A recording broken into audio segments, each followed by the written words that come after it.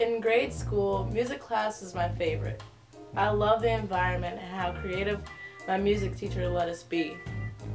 We would put on plays and musical talent shows to show that what we've learned in class. I remember feeling like I could be anything I wanted to be when I entered the music class.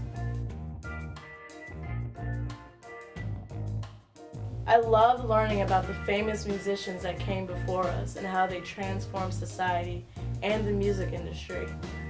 I thought when I was just that young, all of those famous musicians started in a small elementary-sized music class. They were taught by a music teacher and learned that they could be creative and explore their musical talents. That's when I decided that I wanted to be a music teacher. I wanted to take on the responsibility of teaching the next Beethoven.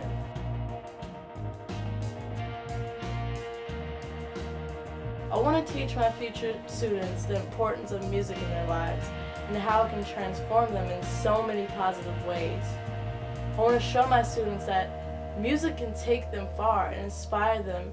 It can help them see how unique and special they are individually. I chose this profession because I knew it would fulfill both dreams I've had in my life, my love for music and my burning desire to teach. I think teaching elementary students is the best way to start. That's when they are the most creative and excited to learn. I also like the idea of being one of the first experiences they'll have in their lives. My future students are going to learn creativity and finding their own voice through music. And that's why I want to be a musician.